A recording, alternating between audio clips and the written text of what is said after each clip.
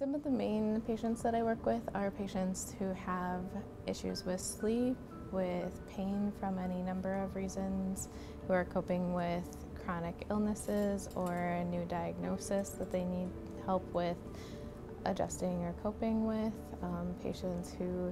need testing for a number of reasons to find out how their brain is processing information, or if they need help with learning issues with school.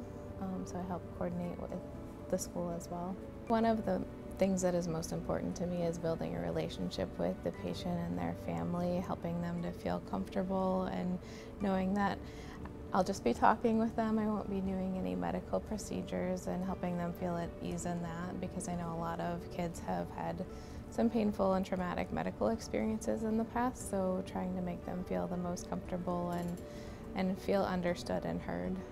When I'm providing feedback about what's going on, I'll go step by step through what the diagnosis is, what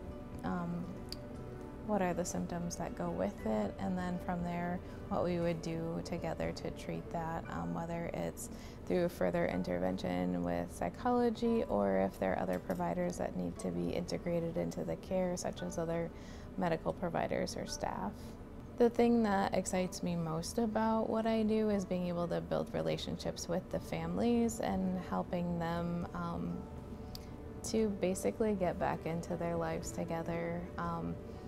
and to just help them feel better. Byerley, pediatric psychologist at Helen DeVos Children's Hospital.